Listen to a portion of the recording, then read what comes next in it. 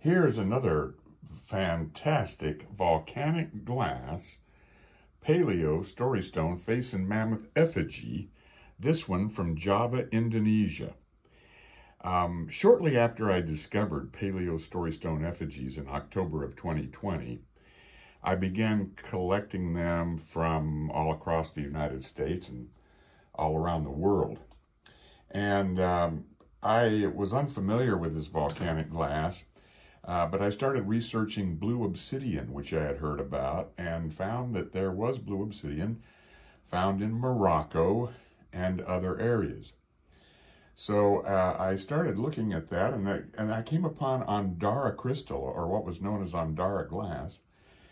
And lo and behold, I immediately recognized that it was flaked with paleo flaking, and that it was in the images of mammoths and faces.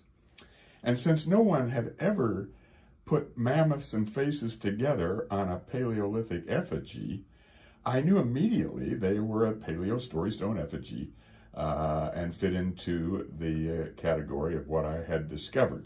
So then I knew immediately that this was naturally occurring glass and not slag glass like many people surmised at the time.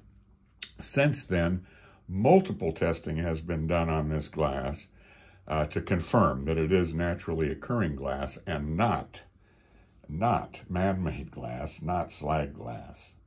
Independent laboratories have tested it with X-ray fluorescence testing. This has been a wonderfully flaked piece. This is a paleo biface, basically, is what it is. It's a paleo biface from Java, Indonesia. And what we have is a baby mammoth with its little trunk facing off to the left right there. A little baby mammoth facing off to the left, and we have an eye and a nose and a mouth of a face looking up from the back of the mammoth there.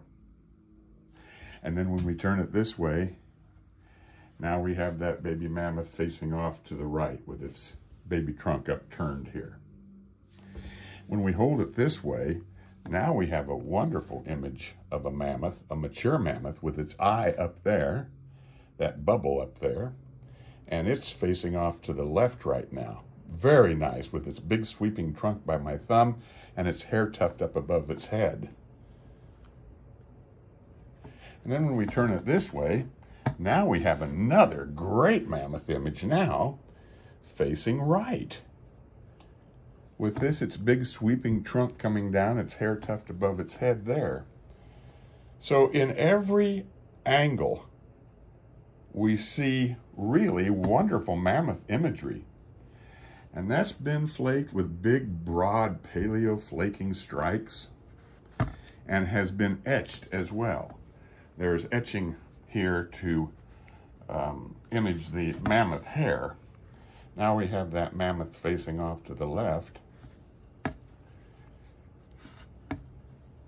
And we're back to the baby mammoth now also facing off to the left in a beautiful transparent turquoise volcanic glass. I've had this specimen for several years now, and what a wonderful piece of workmanship. Paleo Storystone Face and Mammoth Effigy from Java, Indonesia, made out of volcanic glass.